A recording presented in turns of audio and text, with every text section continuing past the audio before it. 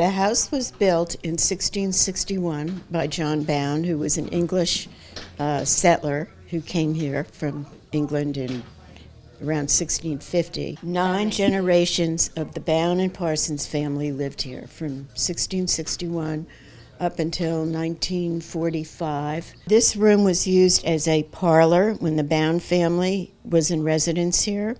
A lot of the furniture in this room was owned by Mayor Walter Bown, who was mayor in the city of New York from 1829 to 1832. This is the desk that he used, that he had in his office. It opens, and you have all the little storage in here. It's beautifully made. And I think you could lock that if you had papers that you didn't want the casual person to see. These are candle stands. They don't function anymore. Yeah, the Dutch shoes, these wooden shoes, when they would work in the garden, in the farm. It's very wet, the ground's, because a lot of it's below sea level, so the wood would keep their feet dry. This is the kitchen. The fireplace is unusually large for a house. It's really quite massive and quite impressive. And the fire would be kept going most of the time, and the women would be tending, the cooking pots, and they would have several pots going, and they would move the pots around according to what the temperature was on the fire. This little nook over here was for bread.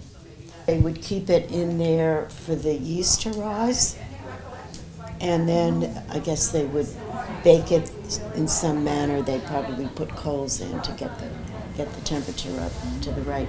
It's hard to imagine how to cook for such a big family, right? It would have been hard, and you'd have to keep the food going all the time.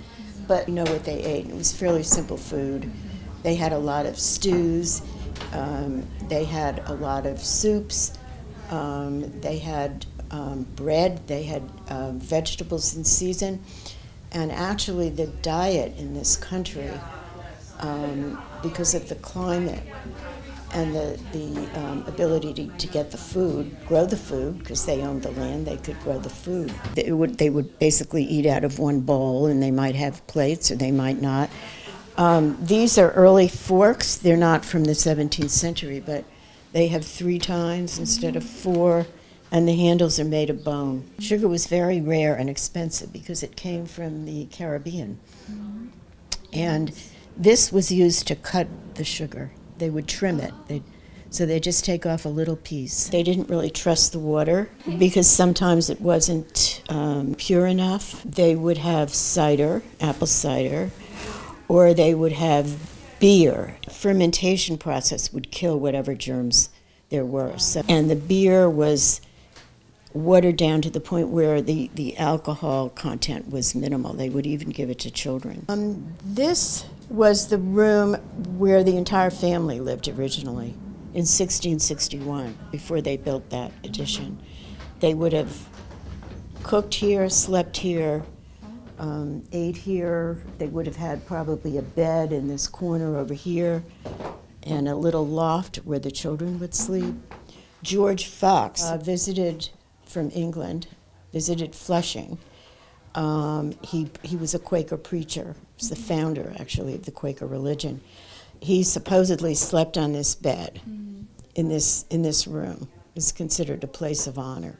So not everyone could sleep near the fire. No, not everybody could. Not everybody could be by the fire. No, that's a comfortable spot.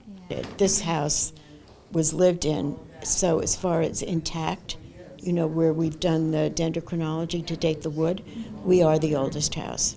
And we certainly are probably the only house that has the original furnishings in it. So we really are quite unique.